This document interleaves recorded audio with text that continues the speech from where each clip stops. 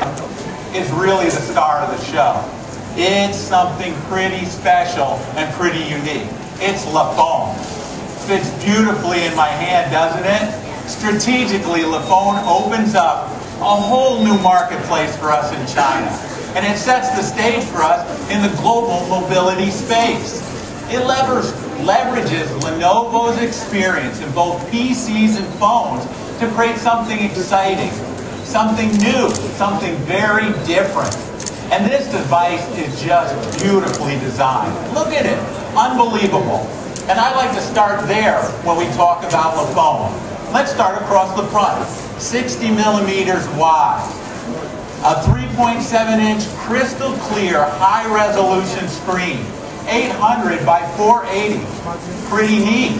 And look, we've incorporated a camera on the front for all that next generation of video conferencing and around video chat. And I think this is pretty cool. Look, nowhere on the front is a button. No buttons. Just a secondary touch area that I can move back and forth. Back, menu, I can find anywhere just by a simple swipe or touch of that secondary touch area of Le Phone. It's like having never lost for your smartphone.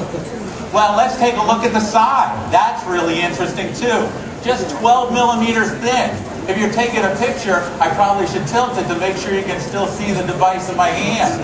On this side, we also have the volume control, up and down, and a really powerful 9-pin connector, allowing us to connect charging and a whole set of peripherals around speakers, game controllers, docking. Pretty neat.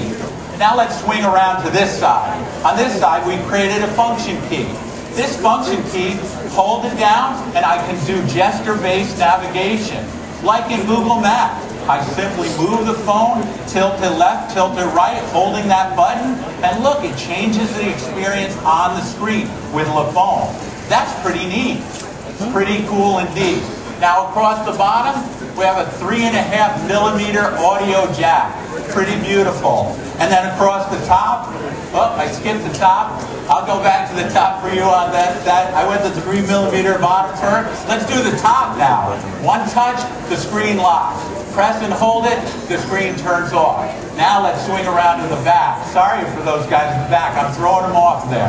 In the back, you've got a second camera for your traditional video capture, your still photographs. And then what's also neat, an all-day, always-on battery. And we've heard what everyone said. It's replaceable very easily. You try to do that with your iPhone. And it's a heck of a lot thinner than a BlackBerry. Now, I think it's pretty neat what you can do with this phone. But let's jump back to this 9-pin connector again.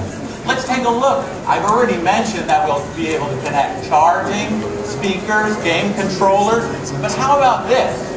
How about a docking station where I can simply clip the Le Phone into the unit, and now I have a full-function keyboard.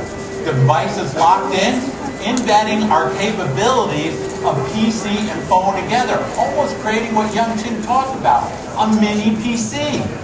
Now, on the bottom, built-in speakers, and I have another battery in here. So not only have I got all-day power with my regular battery, but I have all-night power with my docking station.